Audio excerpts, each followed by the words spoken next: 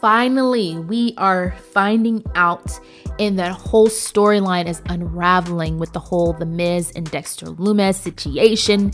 The WWE Investigates was funny, very clever. The 60-minute parody, I was cracking up.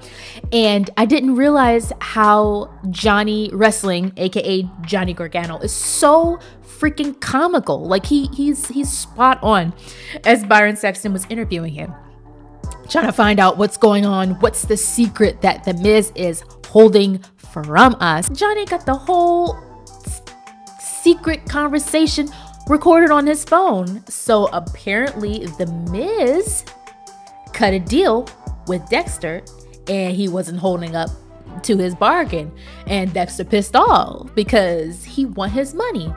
He like, where's my money? He wants his money. So The Miz, you can't back out on a deal. So he shouldn't be cutting no more deals. Stop it. Get some help. Like, now you got Dexter Lumis after you. He want his money back. You got rocked in the face by Roman because you try to cut a deal with him. Like, Miz, just stop cutting deals. Like, you're not good at them.